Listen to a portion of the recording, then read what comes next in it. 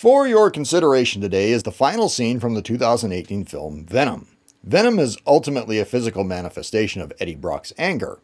Eddie's angry that no one wants to hear the truth anymore. He's been angry for a long time that he was run out of New York, and now he's angry that he has to play nice and run puff pieces about a man that he considers to be a dangerous criminal. So of course, Eddie goes rogue reporter and ends up getting himself and his fiancée fired from their jobs, which brings an end to his forthcoming nuptials. The truth of the matter is, Eddie's angry with himself, and most of us are angry with ourselves. Sure, we point our fingers at the outside world and try to pin the blame on religion and government and corrupt bureaucrats and the rich 1%, but to see the true face of who we're really mad at, well, all we have to do is look in the mirror. And that anger is eating us alive. The only solution to being free from our anger, to being at peace with our raging inner beast, is to be at one with it. We have to atone with our past and accept that this is the life that we have.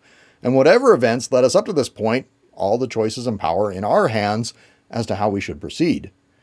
Now, some people will continue to battle with their anger, and they'll run to other people and ask them to fix their problems because they're afraid of their own power and of losing what they have, and thus they'll never achieve symbiosis. And some people are like Carlton Drake, and they're far too eager to embrace their anger and power because they want to point it outward and destroy the world. They don't see the wonder and beauty of the world. They don't see that human beings are the scum and the glory of this planet. All they see is the dumpster fire, and they may as well add fuel and let it burn. And some people, like Eddie Brock, will eventually come to acceptance. They tame the beast, they tell it what's acceptable and what isn't. They become whole and at one. But please remember, this is all metaphorical and all happens within you. It's not okay to create mayhem in the streets. It's not okay to mete out vigilante justice. It's not okay to create carnage. However, every now and then, it's totally fine to bite someone's head off. Metaphorically.